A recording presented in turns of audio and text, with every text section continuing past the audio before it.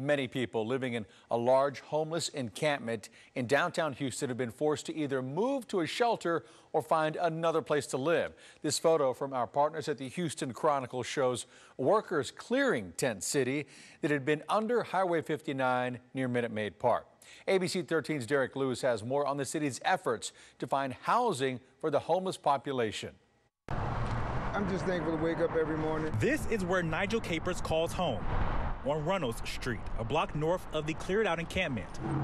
3 years ago, he lost his job and life took a turn. Started working at Pilot for $12 an hour and 30 hours a week.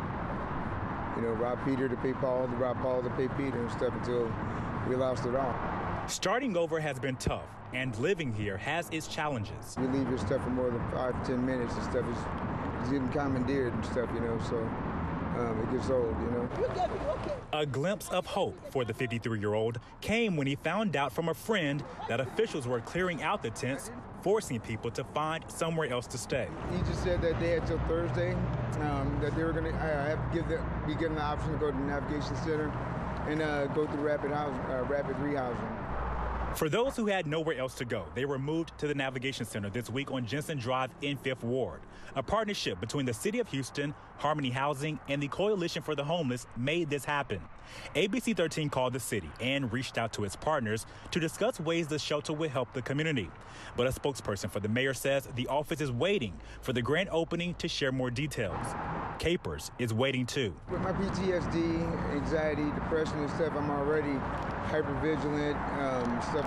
And so being out here in the atmosphere and stuff, you know, you have to be on your toes, you know, at all times and stuff, and so it's just added pressure.